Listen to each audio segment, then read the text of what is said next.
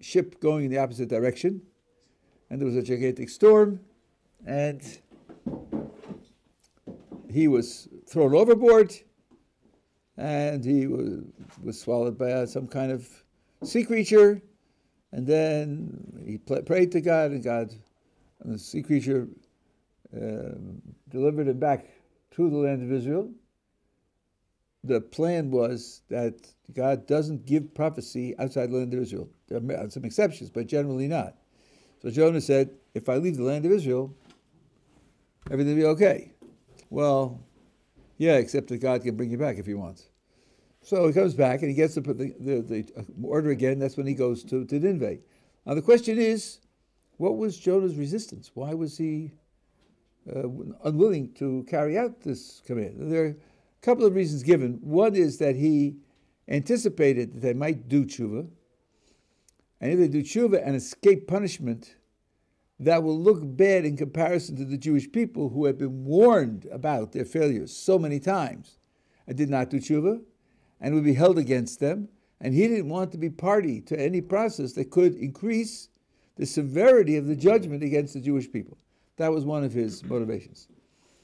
Another of his motivations is, if I'm going to go to the city of Nineveh, I'm going to say, in 30 days, the city is going to be overturned, and they do tshuva, and God is merciful and doesn't destroy the city, I'm going to be accused of being a false prophet.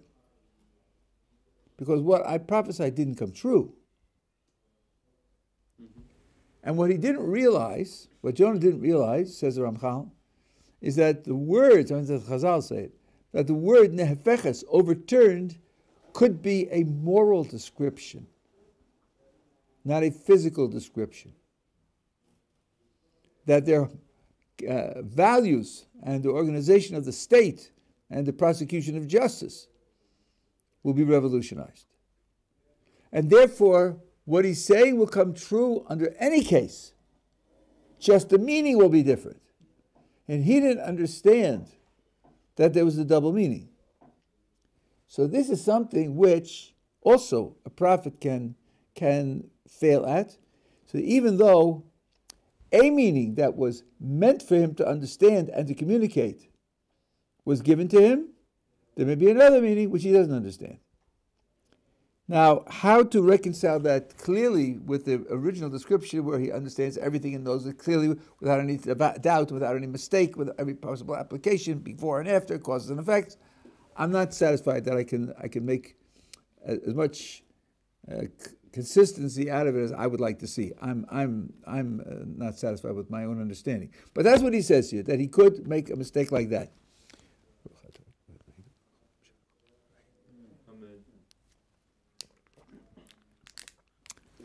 I'm also disturbed about something else.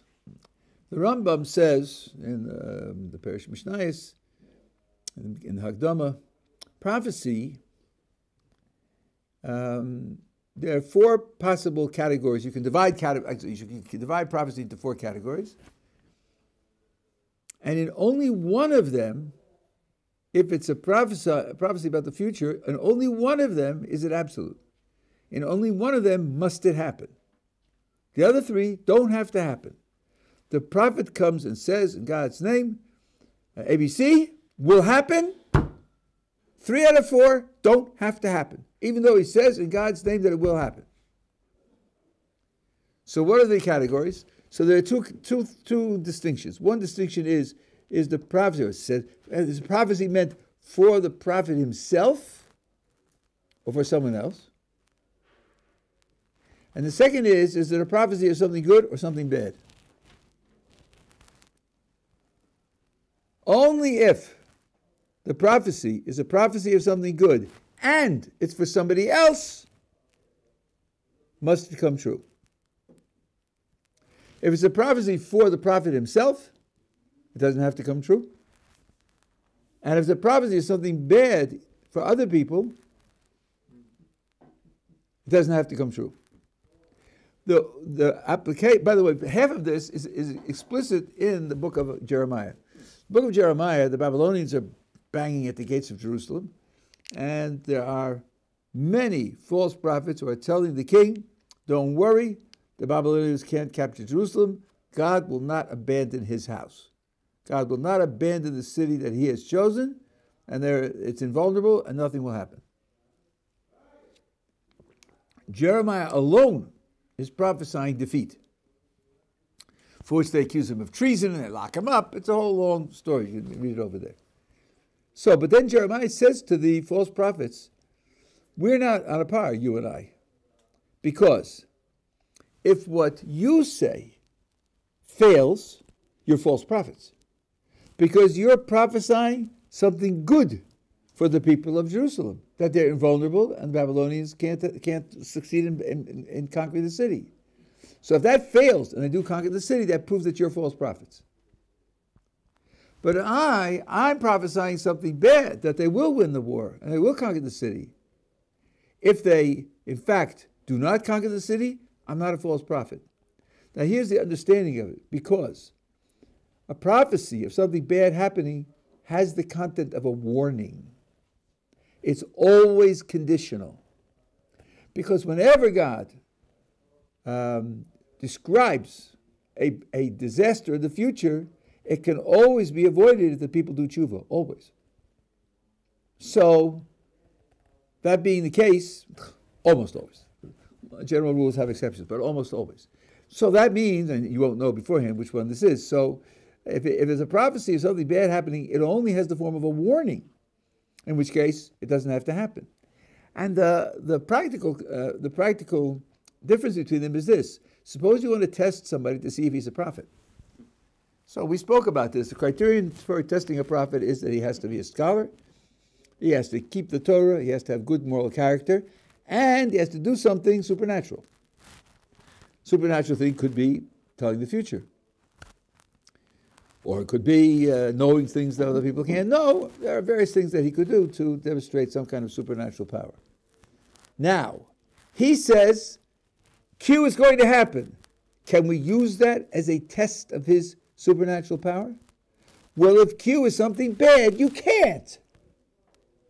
Because even if God told it to him, it doesn't have to happen. So you can't use it to test him and say, well, if it happens, then we believe you, and if it doesn't happen, we don't believe you. Because even if it doesn't happen, it doesn't mean that he's lying. He's got to prophesy something good. Then if it doesn't happen, you've convicted him of lying. This is all the more so if the prophecy that the prophet receives is for him himself. It's always under the subject of there's a condition that you have to deserve it.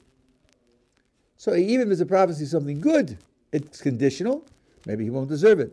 When God gave prophecy to Jacob when he's leaving the land of Israel and promised to protect him and help him and so provide for him, and Jacob immediately makes a vow, if God will protect me, and if God will help me, and if God will provide for me, the commentators say, if? Jacob, God just promised you that. And the answer, based on Chazal, is that sure, he was told it's going to happen, but when you tell an individual, when God tells an individual something good is going to happen to him, it's always subject to a hidden condition. You have to deserve it. There's no guarantee that he'll deserve it.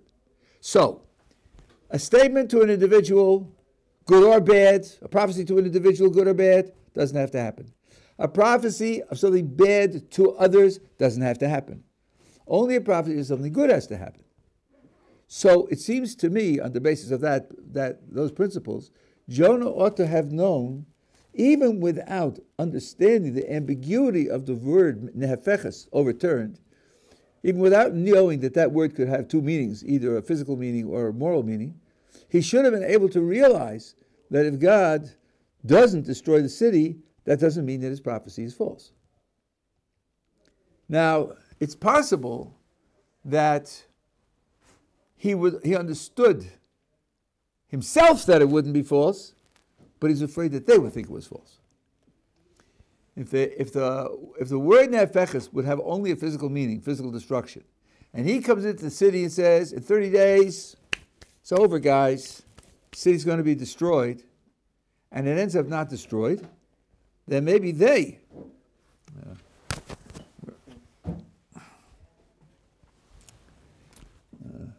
summertime. So I don't want anybody to get hurt. Where is he?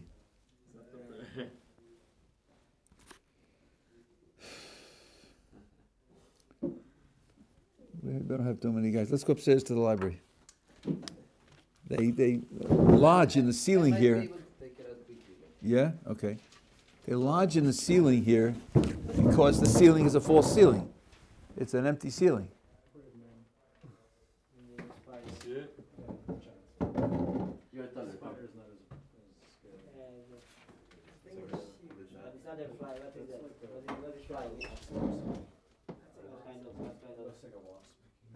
Yeah, it is a what? And big, huge. Yeah. Is the window open? It has a huge. It's here. Is the window open? No, I'm gonna open it. Yeah.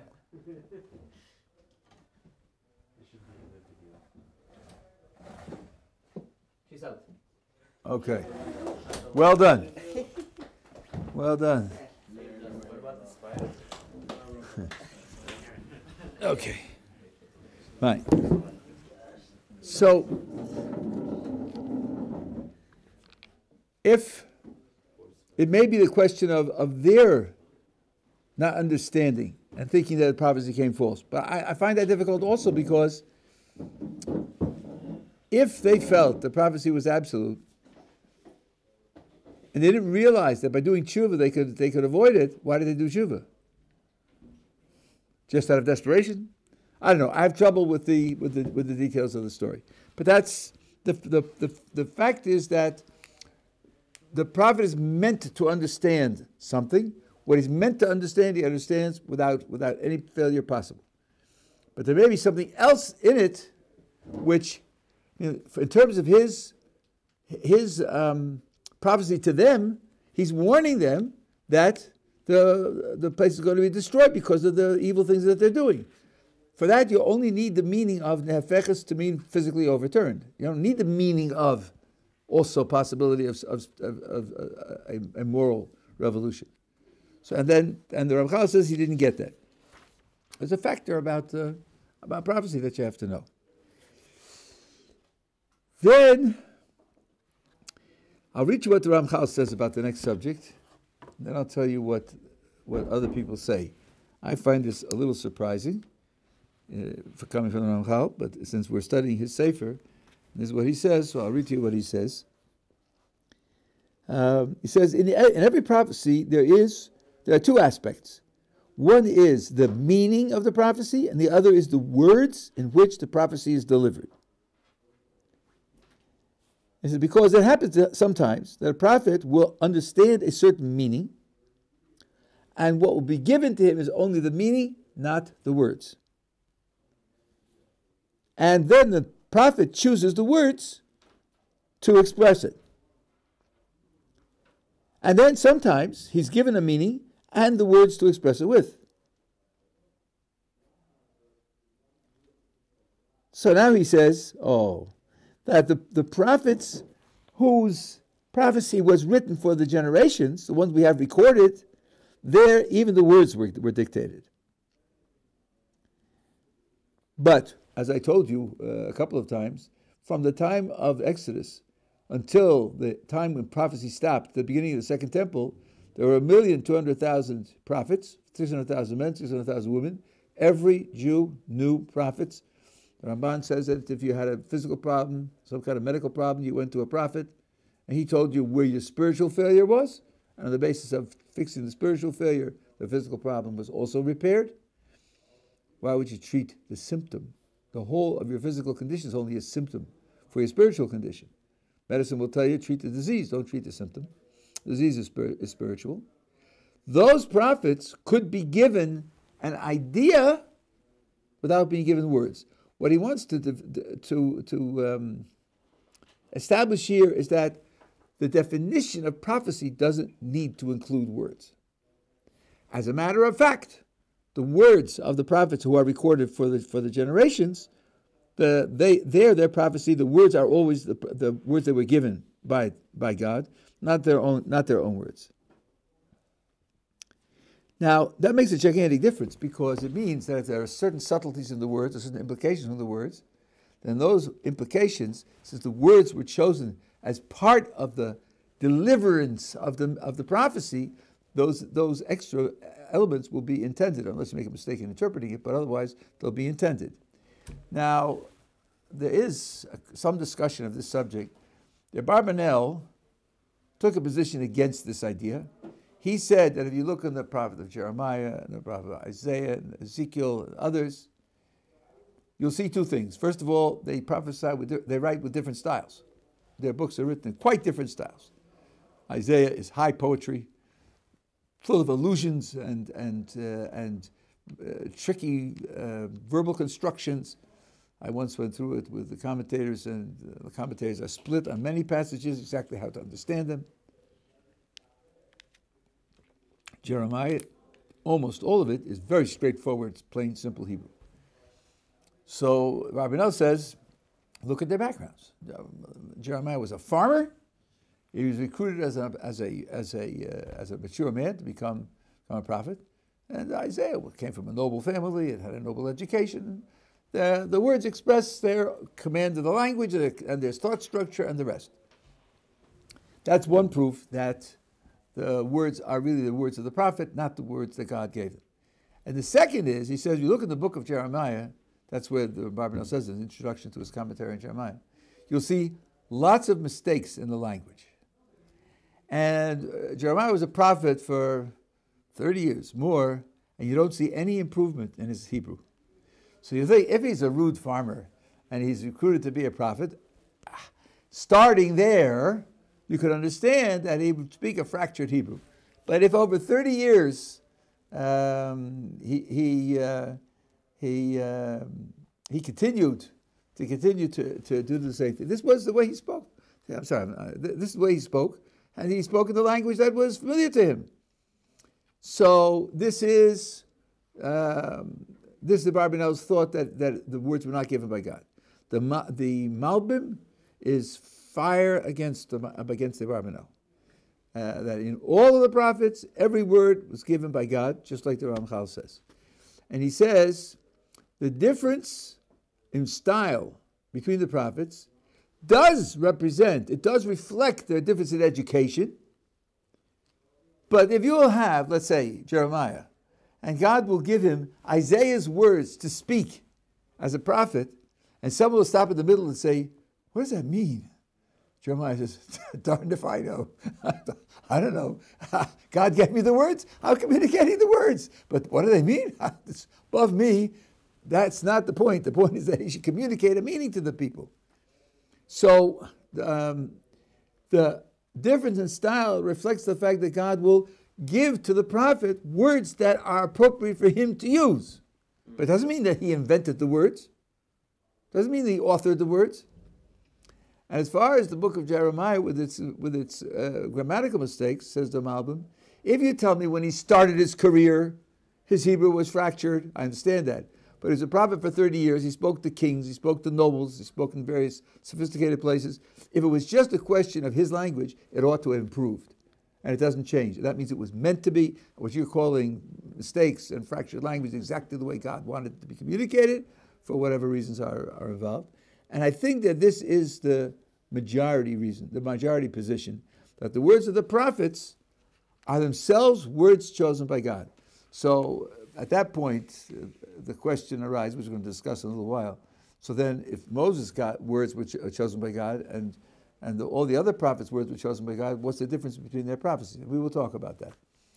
The remaining question is the writings. You know that the Hebrew Bible is divided into the 5 books of Moses, and then the prophets, and then the writings, like Psalms, and like Proverbs, and like Song of Songs, and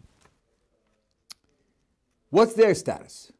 Many say that they were written not with prophecy, but with what we call Holy Spirit, Ruach HaKodesh, which is a lower form of divine inspiration, and that they chose their own words. There is a shita against it. I think it's a Brisker shita, if I'm not mistaken, and they make a very interesting point. Why are they called writings? What's that? If it's a lower level of inspiration or a lower level of authority, whatever it is, why call them writings? They said no, because the prophets were given material to speak. They spoke it in public. Some had scribes that wrote down what they didn't write books. Here, the inspiration was given to the people who received it to write it down. Here, the divine communication was to be put into writing by them, but not that the quality of inspiration was different. So, according to that shita, even there, the words would be chosen. The bottom line is that we treat the words of the prophets with exactly the same care that we treat the words of the 5 books of Moses. Are we ready? Are we together so far? Yeah. If it was written in Ruach HaKodesh but not Nevuah, so is there a difference in how we look at it? Well, yes. First of all, a prophet has the power, the authority, to order Jews to break Jewish law.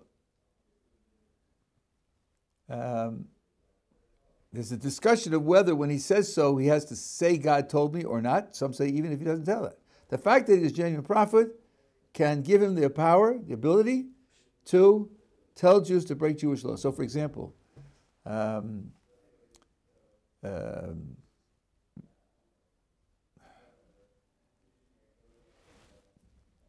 the contest between Eliyahu and the prophets of Baal, where this took place in the area of Haifa, in the Carmel Mountains, where he said to them, I'm going to make a contest.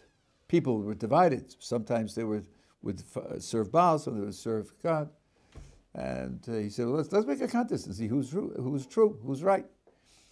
We'll both build altars. You priests of Baal build your altar, I'll be my altar. And we'll both put wood and animals on the altar. And then we'll call out that the ones you believe in will send fire from heaven. And we'll see who sends fire from heaven. Whether if Baal sends it, you're right. And if God says, I'm right. They loved that idea. They're a little nuts, I think, but they loved that idea. They built their altar, they put on the wood, they put on the animals, they start doing their incantations, their magical routines, and calling out, and so forth and so on. Nothing happens, of course. And then Eliyahu starts making fun of them. Yell louder. Maybe he's asleep, Wake him up. Or maybe he's on vacation in Ethiopia, You'll attract his attention. Right? And nothing happens, of course. Then Eliyahu builds an altar, and he puts on the wood and the animal, and he says, bring buckets of water. They douse the whole thing with water. It's sopping wet. And then he calls upon God to send down fire. And the fire comes down, and the people all say, Hashem hu Elokim, Hashem hu Elokim, Hashem is God, Hashem is God. Only one problem. He's offering a sacrifice in Haifa. That's against the law, boys and girls. You can't do that.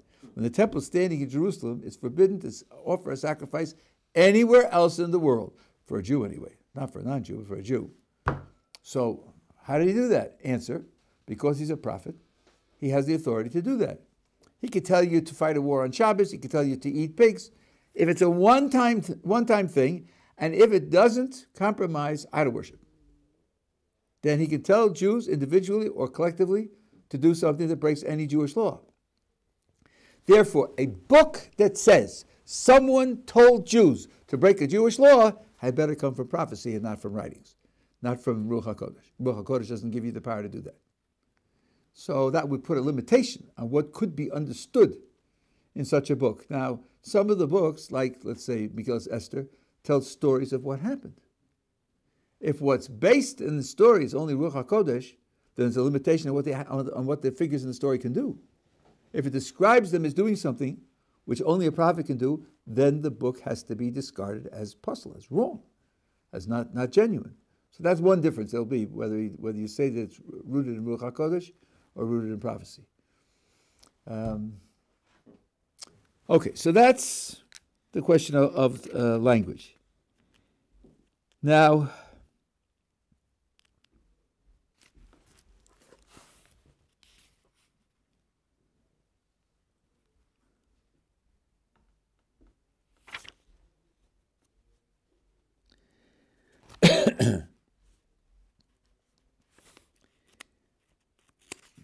I told you that Moses' prophecy is different. I want to show you what the Rambam writes about Moses. he writes something really astonishing. Now, I'm be careful here. I don't want to ruin this thing.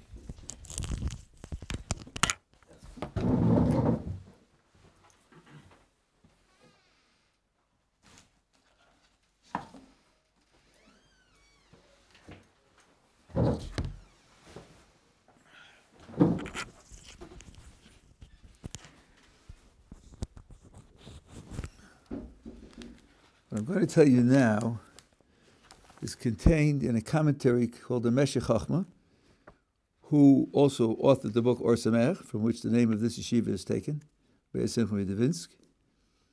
And in Hilchos Yesodei Torah, the laws of the fundamentals of the Torah, Maimonides describes prophecy and describes the difference between the prophecy of all other prophets versus Moses. And he says the following. Moshe Rabbeinu, the people of Israel, did not believe in him because of the miracles that he did. Because someone who believes on the basis of miracles, in his heart there is uncertainty. Because perhaps those miracles were done via magic or sorcery. Now, these words of the Rambam have been very widely misunderstood. Listen again, see if you hear it. A person who believes something, or particular that a person's a prophet or something else, and believes on the basis of miracles, he has in his heart uncertainty because it's possible that the miracle could be done with magic or sorcery. Is the Rambam saying that magic and sorcery are genuine? Not necessarily. And in fact, in the laws of Avodah Zorah, he says explicitly that it's all fake, it's all phony, it's all, what do you call it, achizas einayim. It's sleight of hand. None of it is genuine. He's not here commenting on the strength and power of sorcery and magic. He's saying someone who believes, someone's, there will be people, some people who believe, they won't believe completely because they will think that it could be sorcery and magic. Really, sorcery and magic are zero. They're complete phony. They have no reality whatsoever. But someone might believe it on those, think that it might be so, and his belief won't be solid. So if you want the belief to be solid, it can't be verified only on the basis of miracles. You know, as if you're the one who's trying to create credibility, you have to know that for many people, if the means of creating credibility is miracles, it's going to be limited because many people aren't going to have full credibility. Not that the Rambam is signing on that magic and sorcery have power. So, he says, all the miracles that Moses did in the wilderness, he did because of the need of the hour. Something was happening for which the miracles were required. Not to bring a proof on his prophecy. The fact that he was accepted as a prophet is not based on miracles. All the miracles were for some other reason than that. He had to protect the Jewish people from the pursuing Egyptians, so he split the sea, and then drowned them in the sea. They needed food, so he brought them the manna from heaven. They were thirsty, so he got the water from the rock. The congregation of Korach denied him. The earth opened them up. Now, there, it does sound like maybe they were disagreeing about his prophecy. There it says, if God sent me, then let the earth swallow them up. And if the earth doesn't swallow them up and they die a peaceful death, then God didn't send me. If you read those words, it sounds like they were denying his whole mission, denying his whole authority. But that's not true because the next words are that the choice of Aaron as a high priest was something which I didn't author. It wasn't my choice. I didn't have any influence on its taking place. As the commentators point out there, the only question was, how come your brother is the high priest? It looks like nepotism, Moshe. You're the king, and you make your brother high priest, and even if you didn't do it without God's authority, maybe he only said so because you wanted it. We're suspicious that you had a hand in making your brother a high priest. But no one denied his prophecy. And you'll see the reason why shortly. And the same with all the other miracles. So then, Maimonides says, what then was the source of their belief in him? Because at Sinai, where our eyes saw, and not the eyes of someone else, and our ears heard, and not the ears of someone else, the fire and the voices and the flames, and Moses approached the smoke, and the voice speaks to him, and we hear, Moshe, lechem olehem, Moses, go speak to them, this and this, say that. We witnessed Moses' prophecy. We saw it ourselves. That's the strongest possible evidence you can have that he's a prophet, that you yourself experienced the prophecy directly. Now, it's very interesting. He says here, and he reiterates it in the Guide of the Perplexed. It's like us overhearing a conversation with somebody else. God wasn't speaking to us, but he allowed us to hear himself, God, speaking to Moses. And this is explicit in the Torah, chapter 19. It says, I will come and I'll speak to you, and the people will hear me speaking to you, and they'll believe in you forever. So Maimonides quotes that. And then it says in various verses, God didn't make a covenant with our ancestors, he made it with us directly. And how do we know this? Only because of that. He says, only because of Sinai that they believed in him. Because the verse says, behold, I'm coming to you in the thickness of the cloud, in order that the people shall hear as I speak to you, and in you they will believe forever. So that's how the credibility of Moses' prophecy was established, which, he says, implies that all the miracles he did before that didn't get established. It didn't get the quality of B'kam b'chol yamin la'olam, that the belief in you is going to be a permanent feature of the world. It's really quite remarkable that an event 3,300 plus years ago, which established a certain principle, from that day to this, the world has never been without an acceptance of that belief. Let alone the fact that, there are 2 billion Christians, many of whom are post-Christians, and 1.5 billion Muslims who aren't post-Muslims. And they all accept that these events took place. The Jewish people has continuously borne witness to these events for the last 3,300 years. Very little that was established 3,300 years ago by any experience that people had has lasted all those generations without being either forgotten or misinterpreted or replaced by something newer and fancier. It's really quite a remarkable achievement, considering how small a proportion of world population we are. Now,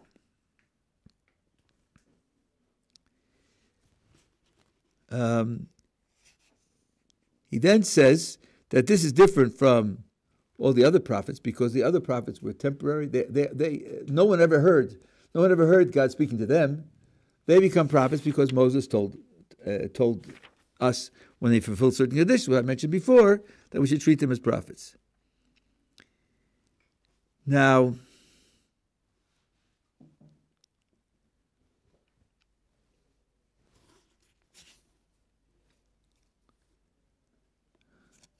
yeah.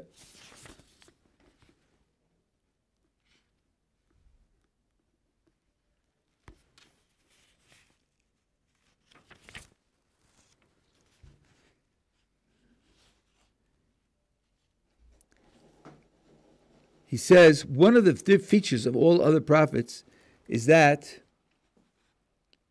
they can't prophesy when they want. Either prophecy comes to them or it doesn't come to them. Moses isn't like that. Anytime he wanted prophecy, the Spirit would envelop him and the prophecy would come to him. Now, why were the other prophets limited in this way? Because to be in a mental and spiritual condition to receive prophecy requires a certain amount of focus, a certain amount of inner organization, a certain amount of inner elevation. And the other prophets had to work on themselves to put themselves in that condition. Not Moses. He didn't have to work on himself to put himself in that condition. He was continuously prepared to receive prophecy. Okay, up to here, so he was different from the other ones. But now Rambam adds two words. Kemalachei Hasharis, just like the ministering angels. Angels who aren't physical at all. The word malach in Hebrew really means agent, not messenger. It means agent. Shliach doesn't mean messenger either. It means agent. Malach goes to malacha. Malacha is a kind of form of action. They're agents. They, not being physical, are always focused. Their whole essence is to do what God commands. So they're always ready. Of course they're always ready. That's what they are. If they weren't ready, they wouldn't exist. But a human being got to that condition of being like Malachei Hashoros. The Rambam says that word for word. And therefore, he says he could prophesy whenever he wanted. When people came and asked him questions, he says, Imdu of Eshba, ma yitzav Hashem lechem. Wait here for a moment and I'll tell you what God will command me. How does he know God's going to command him? Maybe it'll come next year. Not with Moses. He could say, wait, and I'll tell you right away. Because he could receive that immediately. Now, he says, God promised him this. And where did he promise this? As a prelude to the giving of the Torah at Sinai, God told the people, I'll tell you something which very few people know now. God told the people to separate husband and wife for 3 days. On the third day the Torah would be given. It was given the third day or fourth day. 3 day separation. Why should they separate? Well, having marital intercourse creates a certain tumah, a certain defilement, disqualification, and God wanted to give it to them when they're all tahor, when they're all pure. So therefore they shouldn't live together. Why 3 days? If a man has a seminal emission, he goes to mikveh, and the nighttime he's pure. It's a one-day affair. But a woman who receives semen, and who might then expel it over the next 2 days, anytime she expels semen, her tumah continues. So the 3 days is for the women, dafka for the women. The men are finished by nightfall. No, that everyone should be Torah.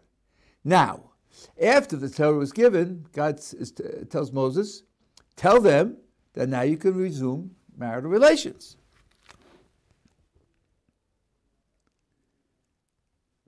Lechem olechem, shuv lechem lo olechem. Go tell them, go back to your tents. And the next words in what God tells Moses are, V'yatah po amod imadi. And you stand here before me. No, you don't have to be a genius to figure out if they're getting permission to go back to their wives, and husband will go back together, and he's told, and you stay in here with me. He means you not. They're going back to their wives, the husbands, and you're not.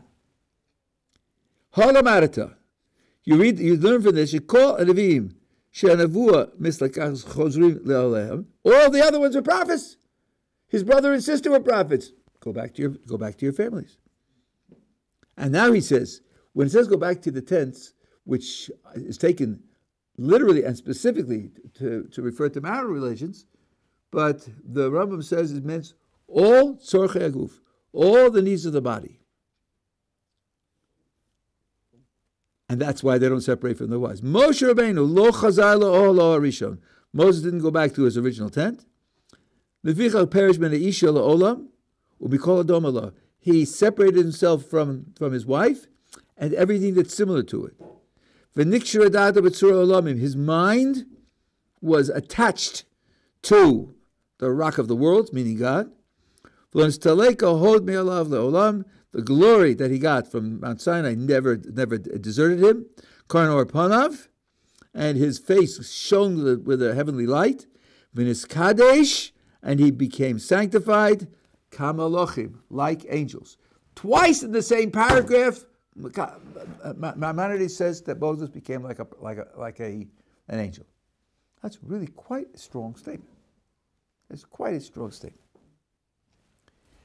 And the truth is that the Ramchal, whose sefer we're learning, Moshe Chaim Luzzatto, he writes in his sefer Mesilas Yesharim, in the last chapter, he's discussing two qualities of great spiritual people. One is Tara, which is purity, and the other is Kedusha, which is holiness. And he says there's a great contrast between the two of them. Tara, purity, means, as far as you're interacting with the physical world, take as little as possible, because everything you take from the physical world can compromise you. It can stimulate desires for pleasure, or it can lead to excess, or it can distract you to the point where, do we have the latest seasoning for the steak? You didn't get the seasoning for the steak? Go to the Makola and get the seasoning. How can I make steak without the seasoning? You know, that kind of thing, where people become absorbed in the physical and distracted, and then their character, their interpersonal relations suffers, and the rest. Tara means stay as limited in your interaction with the physical world as possible. That's next to top, not the top. The top is Kedusha. Kedusha is holiness. Holiness tolerates the physical because it can be elevated and made holy. So you don't have to limit in that way. And he brings a raya from the altar in the temple. What did the altar do? Well, it received sacrifices. The fattest, best possible quality meat, and the best wine, and the best oil, and the best flour, all consumed on the altar. And indeed, in Hebrew language, it's called achila. It's called achilas mizbech and achilas adam. That's the way people eat, so that the altar eats. So says the Ramchal, that's holiness, and it's not limited. On the contrary, it's gushing in the physical. Human being can get to that point also. Maybe the gushing is too strong, but he doesn't have to limit and be, how should I say, on guard, because he can elevate the physical. There are certain mitzvos of eating, and when you perform them with the right kavanah, you too can become achieve a certain holiness. The Kohanim were the ones who had more mitzvahs of eating than anybody else, and they expressed their holiness. So the idea of being a malach, a man being a malach, says the Ramchal, doesn't mean being cut off from the physical like the angels. The angels have a certain holiness, but holiness for a man enables him to integrate the physical also. No malach can do that. No, a malach doesn't have a physical part altogether. There's no relationship to the physical world. This is the special condition that Moses had. And as we'll see tomorrow when I do more detail, the distinction of who he is casts a gigantic distinction on the kind of prophecy that he gave. This is background to get to that point. We'll get to it tomorrow, Mr. Hashem.